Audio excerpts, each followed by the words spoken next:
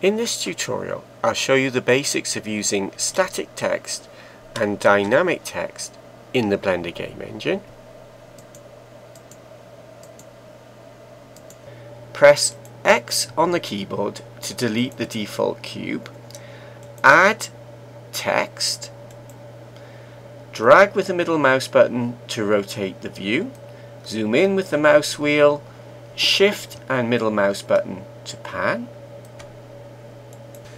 Drag to make the properties window wider. Click the object data properties for the text. Now there are a large number of settings we can change for the text.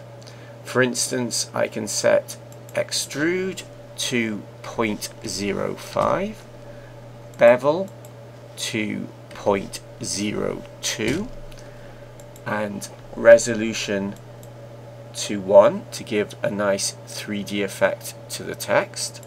We can change the font. Go to the folder in your system where the fonts are stored. Mine is a Windows system. There is a folder called Fonts. I'm going to use a font called Impact.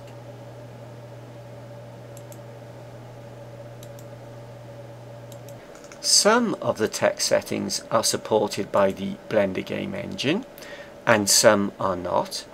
Change to the Blender game engine. Click the render button.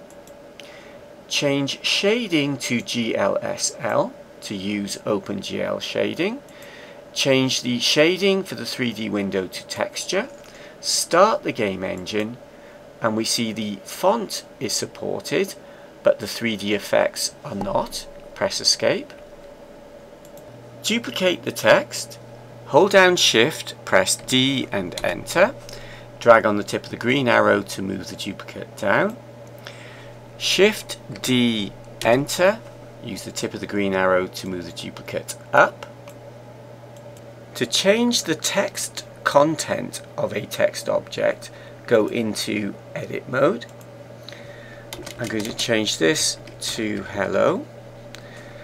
The shortcut key for toggling between edit mode and object mode is the tab key. Select the next text, press tab and change the next one to world. Tab key. The only way to keep the 3D effects with the current game engine is to convert the text object to a mesh object. Select the text. In the object menu, convert to mesh. Text objects are dynamic. We can change the content of the text while the game engine is running. Text that has been converted to mesh is static. We cannot change the content while the game engine is running. And once converted to mesh, we can't even go into edit mode to change the content. To change the text using logic bricks, drag to make the bottom window bigger, change the bottom window to a logic editing window, drag to close properties and zoom in with the mouse wheel. To make world invisible when we start the game engine, add an always sensor and a visibility actuator. The always sensor will send a single pulse at the start. If we untick visible, the mesh will be invisible. Add a keyboard sensor and another visibility actuator. Click on key and press the spacebar.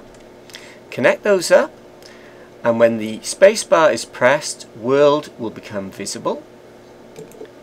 The normal way to set the initial value of a text object is to tab into edit mode and type in the initial value and tab back to object mode.